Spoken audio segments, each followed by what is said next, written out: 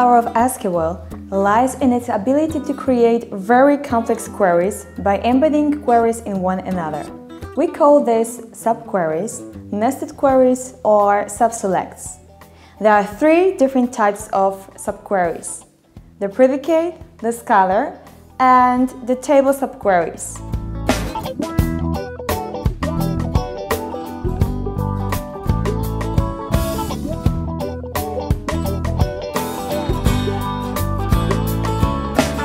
Now, take a look at the first one. This will be the predicate subquery.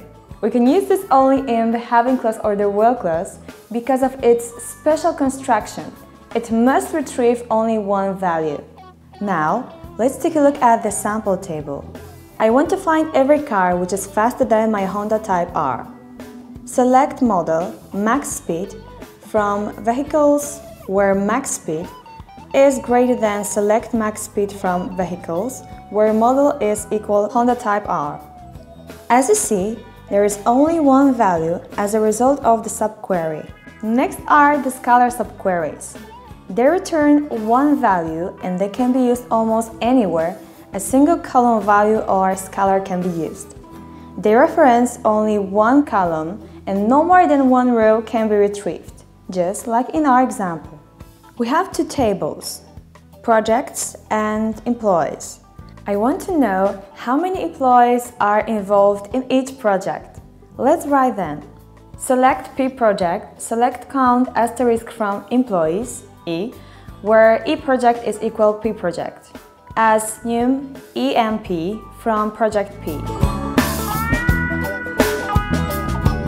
The last type is table subquery. What is that? Do you remember the video where we discussed the inner join?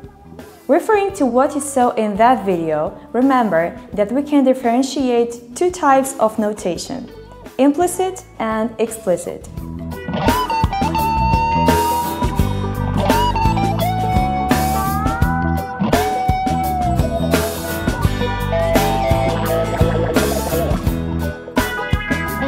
So now we will use table subquery to replace table names in from clause exactly the same way as in our example of the implicit join.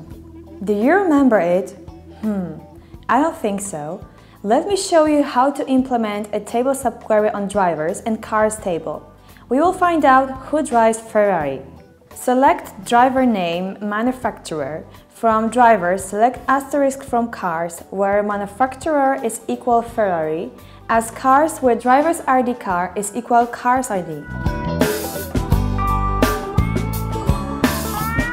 You should already know that you might replace whole subquery by another condition statement in the main query.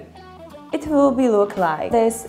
Select driver name manufacturer from drivers cars, where driver's ID car is equal car's ID and manufacturer is equal Ferrari. Have you imagined it so simple? Go to ITCuties.com where you will find many examples of SQL queries in articles just below the videos. Bye!